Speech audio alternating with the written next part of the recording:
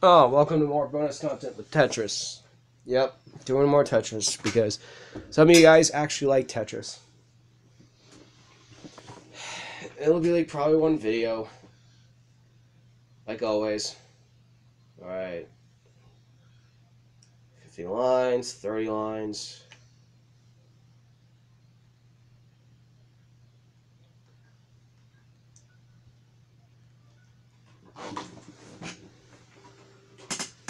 Yeah, it's gonna be Mario theme again. I'm too lazy to change the theme again.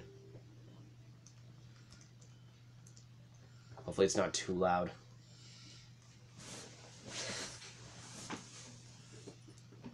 I'm doing this because I did too long of an update video, but I think it was good that I did it. Because I'm usually humble about the experience. Again, thank you guys for 50 subscribers. Holy fuck. Like, it just happened so fast. Like, Lily, we were just sitting there recording Minecraft. Like, you know, we were, like, doing another game, I think. Then we got 50. And then out of nowhere, we got another one. And then both of us are just in, well, by the time we were, like, I was uploading all the videos last night, I was literally doing, I was literally fixing up the playlist for the 30th anniversary collection. And then, boom, another one. And I was like, okay, I have to do that video tomorrow. So that's why I did it first. So, holy shit. Again, thank you guys. Just came out of nowhere. It kind of scared me. I was like, is this the fucking Shining or something? Like, I was sitting there, like, in my room, and I was like, holy fuck, is this the fucking Shining? Am I, like, being haunted? Am I being haunted by Milligro, man? Like, what the fuck? Yes, I know JoJo, and I kind of watch manga and stuff off screen. I'm probably what you call a shut-in neat that doesn't a closet weeb. You're better than closet weebs. But I'm the reason why my brother has an unhealthy obsession with anime. It's my fault. Because I keep finding good shit. You know why I honestly like some of the anime?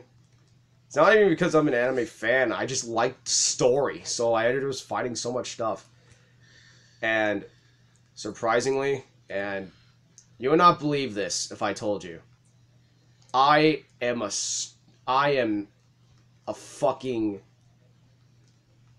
I'm a mark for fucking love stories. I know it doesn't look like it, but I am. Even I know this, like,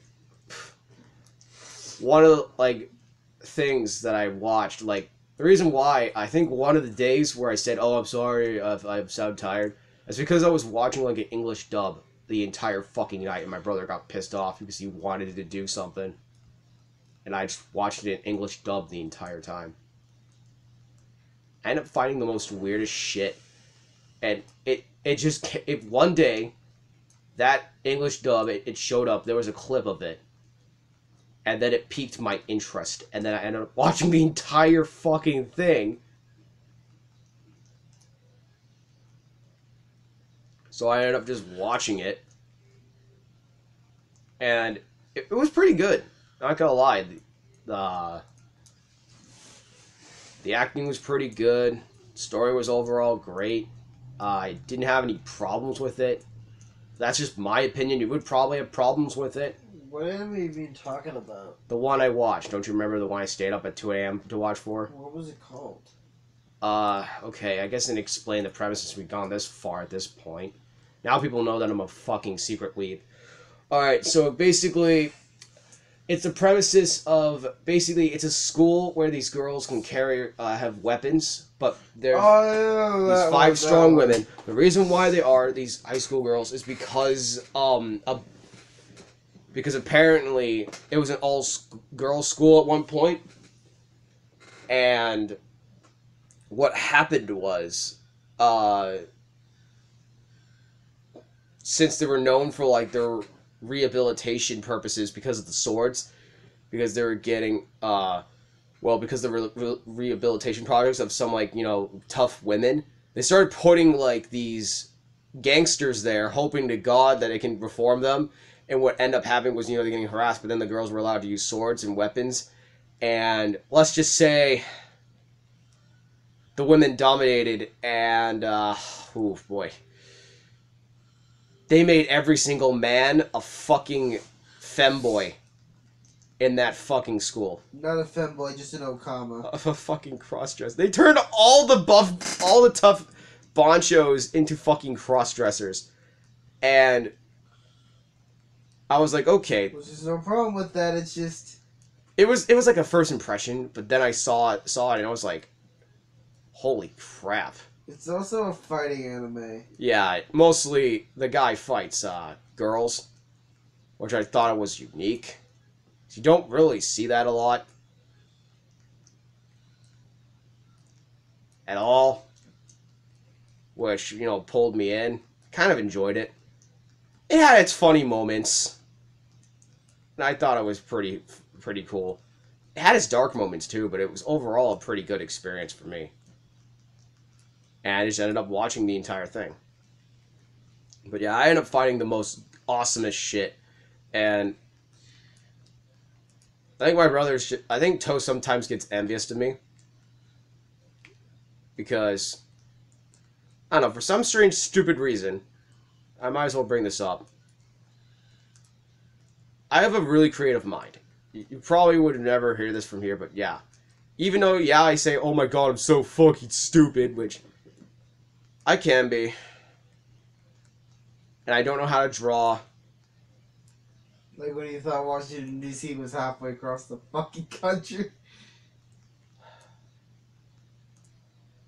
Sorry, my brain fucking farts most of the time. But,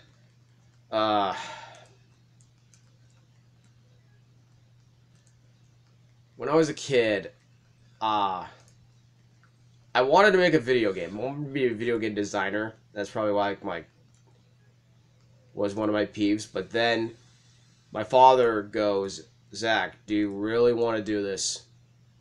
And I sat there. And here's the worst part, in the worst situation. I've probably already said this story once, but I guess it goes with this. So I guess I need to finish what I was saying. Okay. My father goes, do you really want to do this? Are you sure? So I go to the technical high school thinking, oh, I'm going to go for the freaking internet class. Most of the experiences were really hard because, unfortunately, I'm autistic. Now you see where this is going. Not a lot of the teachers realized that. They didn't think... They all thought I was good with computers. They were sadly mistaken. And they're like, do you even know how to start a computer? They didn't realize I grew up with never learning how to use computers because my parents... Computer class when we were younger. Yeah, but at that point, we just did not... It got to the point where I just hated the thought of using a computer because I was forced to do something that I didn't want to do. And it just resulted badly. And unfortunately, most of the time where I actually did get to use a computer, I barely remember most of those memories because, again, depression, that's another story. So at that point, I didn't really know a lot about how to use computers other than just go on games and go on YouTube. So I was kind of fucked. All the other kids, flexing, oh, we know how to freaking start up the router, we know how to do all this. Meanwhile, me and my dumb ass was just praying to God I can just pass the class so I can finally, get some good points and not get bad grades and make my freaking father and mother mad at me. So... Not make them pissed at me. Yeah, that was the whole goal. I was really bad. But some of the... And I found this out, some of the labor jobs I was really almost surprisingly good at. And I'm like, huh, why am I so good at the labor jobs? I didn't get it either. Because, I was like, I didn't really want to follow my father's footsteps when it came to labor. Because I wanted to be able to get a good, successful job. I didn't want to do, labor and all of that at first. I know labor's a lot tougher, but the stuff I do is just weak in fucking comparison to what everyone else does. I shouldn't be complaining right now. I should be glad I have a job. Because if I didn't have a job, I think people would not be able to see Splatoon 2 make it to the light of day. Or see the 3DS version be finished. But to finish my story, I wasn't good with computers. I went through a lot of classes, just being fucked over, and it was mostly computers, so I was kind of fucked. So by the time I actually went to my favorite class, which was internet, to learn the trade, my brother knows where this is going. I got the worst cold ever, and for the first time, my siblings were even questioning, how, they were so confused. He was sick for a week, and that was the longest he's ever been sick. It made them actually anxious, because they're like, because they saw me as the healthy nut, and they see me as sick as a week, he's only never sick for 2 days. And it made my sister and my brother panic. It honestly made them panic. Me and our sister are usually sick for 3 or 4 days or 2. I was sick for 8, but there was another cold, but I was sick for 8 days, but that's another thing. The work I was working with, my body wasn't used to it, and to all the temperature changing, which was the culinary shop, that's another thing. So, I don't know if you know this, but where I was in the computer station is where the bakery is. Yeah. And let's just say, it was hot. No, let's just say the kids don't know how to fucking wash their hands, and wash your hands. I got the flu. When you're in the kitchen, wash your hands!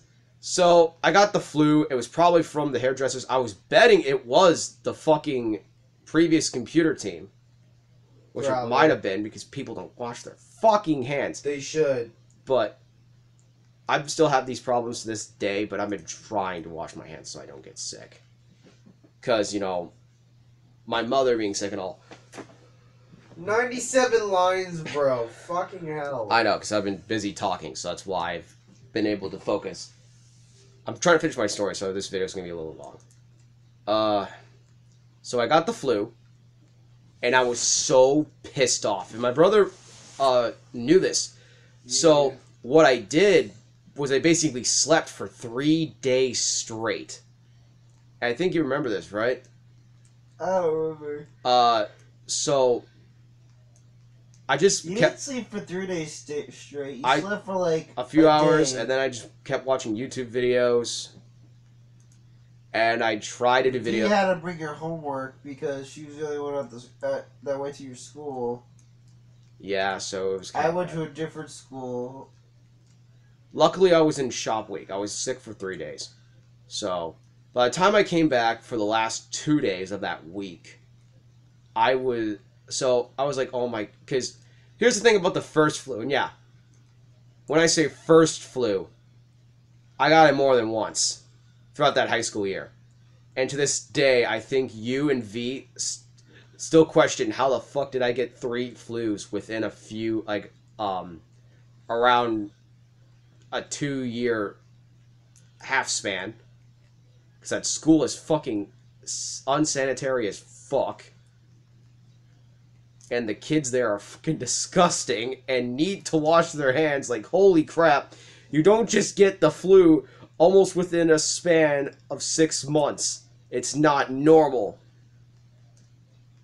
But most of the kids in my year weren't normal. At that point, in some of their lives, they didn't give a fuck. They just wanted to get the fuck out. They wanted to do what they wanted to do, and they didn't know the consequences. I'm still suffering the consequences of growing up to this very day. And I was the one saying this is going to be a lot harder. I did not know how hard it was going to be. So I give my teacher pity points. So, after the flu ended, I was so pissed off because I couldn't understand how the computer works. So, this is when I told you the story of how I joined the culinary shop. So at that point, I remembered that, hey, there was one shop I enjoyed other than this, and it was the culinary shop. And a lot of thoughts ran in my mind. I was like, if we go into internet, do you know how pissed off Dad would be? But I was like, but then I thought, like, well, it was kind of fun. I always did wanted to cook because, you know, I loved it when Mom cooked, and I wanted to, like, you know, try to make myself feel better, because at that point, I was still not used to Mom not being able to cook as much as she did, and when our mother cooked, it always brought me, like, best memories, but it made me remind me of my childhood, and then the depression comes back, so, it's probably why I never wanted to, look at home cooking ever again, but eventually I got fixed over it. Anyways, I was sitting there by myself, thinking, well, you don't know how to do friggin' internet at this point, you're kind of fucked, and I don't think you can be able to fucking wing it, dude. One, you suck at computers, you're not even good, you should know this, you barely passed the other computer classes, and two, we're already playing video games already enough. At that point, I think I was trying to get back into gaming, and then eventually, during that February, I would start my first channel. That was before that. So yeah, I think I started around my channel around the time where I actually joined the shop, which was around February. So around that point in time, I already had my channel. So I was like, do you really want to, like, attach stuff to that and do other things? I already have I had my channel, my old channel at that point. And I was like, dude, you're already doing enough fucking Let's Play videos. Do you really, really want to do freaking computer gaming? And then I realized, how am I going to be able to, like, you know, get enough exercise? How am I supposed to know how to live? How am I supposed to fix all... Because I had a lot of problems. And culinary fixed most of my problems. I'm like, choose culinary. One, we need to get out of our comfort zone. Two, we need to talk to people. Three, you need to do something else other than freaking just playing video games all day. Five, if you be in the culinary shop, you might learn how to not be an asshole to your fucking siblings every day. And six, you don't know how to use computers anyways, and it pissed you off, and the only thing you actually found joy was cooking. So you might as well just go with that, and now I'm here today. Yeah, it's all thanks to a flu that I had the fun ride that was my culinary shop. And I guess I can say the flu was kind of fate. I really don't say it was like, oh, I just got sick that day. No, I believe it was fate. Because honestly, I was honestly not fated to join the technology industry, to be honest. Dude, I fucking suck. That's probably why I'm never going to get an editor, because I would be so bad to the point where they would have to do everything, and I don't want someone to do my work for me. I'm a guy, like, if I can do it, let me do it. So again, that's why I don't have a computer. Also because, yeah, like I said, like, oh, dude, why don't you edit your videos? Dude, I barely know how to freaking use a computer. And at the point where I did learn how to use it, it was college, and at that point, you already saw the Rusty's Real Deal videos. You saw how college was affecting me. It was affecting me so bad, I was almost starting to lose all the progress I made the past few years. It was getting that bad. So, at that point, I'm thinking, dude, no, I'm not gonna make someone suffer and edit all my videos and do all of this just because I don't know how to do it. I'm just gonna record the videos myself, and that's that. And besides, yeah, I'm a person that doesn't want to sit there and just watch somebody do something that I already did. Again, me and my father kind of think the same. If we can do it, let us do it. That's our mindset. If someone else wants to do it, let them. But if we can do it, we can do it. Fortunately, I pick up a lot of traits from my father. That's probably why we get along so well. Unfortunately, the way we think is very fucking different. I'm more lateral, he's more, I'll figure it out later, but if I can figure it out now, that would be great. That's the type of person he is. You know, I looked up to him, to be honest, but yeah, again, going back to some of the older stories, when my dad found out I joined the culinary shop, he was kind of relieved. Because he's like, oh, thank God my son's not going to be a shut-in indeed. Because honestly, when he thought of YouTube, he honestly thought it was a bunch of drunks. But he honestly could have not have been wrong either. There is definitely a lot of drunks here on YouTube. Definitely. A lot of drunk gamers, a lot of people who just do whatever they want. He could have not have been wrong, but I wanted to prove my father wrong. Like, hey, not every YouTuber can be a drunk or a guy who failed to do everything. And that's why I did so many videos, because I wanted to prove my father wrong. Like, I can get popular too and not have to get drunk or do any stupid shit. But I kind of proved him wrong when I did the culinary shop. So I could do the culinary shop, I could do school, I could do work, and I could do the Let's Play channel. I just been off and on because, again, so much stuff has happened. So it's been a little bit harder to do videos, but I've been trying to do videos every day. God, I've been talking too much. This is not normal. This would have been like 2 videos. Damn. Alright. Well, I'm not making a Super Mario Bros. 35 video because I already talked. Fuck. Alright, should I even do Ninjala? Well, I probably need like a minute or so, but that's the story of... What was I even talking about? My sickness. So in short, what led me to be getting really sick led me to be the man that I was today.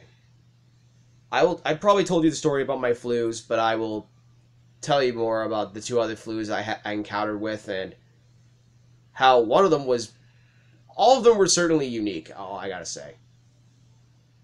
Alright, bye guys.